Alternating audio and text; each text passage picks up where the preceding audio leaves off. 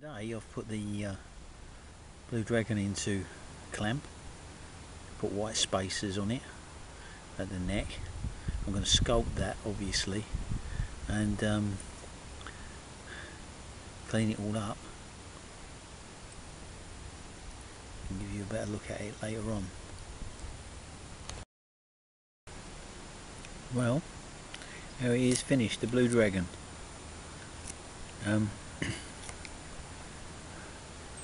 I've worked quite hard on this because the materials I've used are a bit unforgiving really.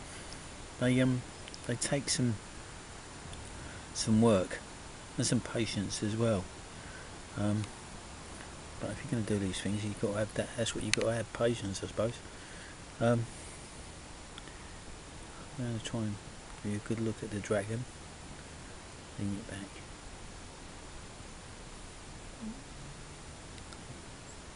Jewelstone is really pretty. The different woods, you can see.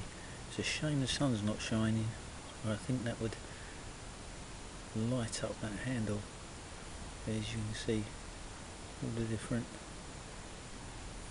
parts of it. There is lacewood, snakewood, aluminium, leather, white liner,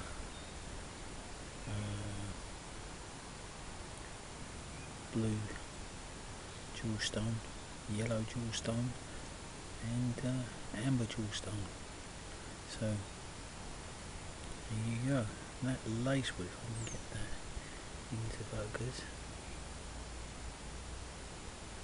There's a beautiful pattern on it, and the light is just hitting it there. It is awesome.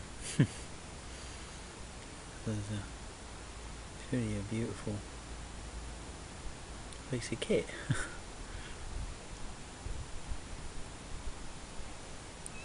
there it is. Dropped point. Very comfortable. Balance is really nice. Strong. Nice thick back strap. Different things. My logo on the back. As you can see, if I can get it into. Turn the light. The light's gone right down now. It's not that late, but big clouds just come over. But there's the ZP.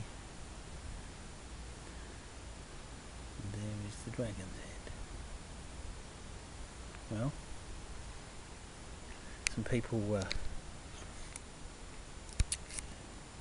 in touch with me and were very interested in how it was going to turn out, and I did say then that I was going to finish it within the week. Well, I was really surprised. I don't know what it is about this week. Everything seems to have flopped into place. There you are, the Blue Dragon, and hope you like it. 0 pence. Thanks for watching. See you later.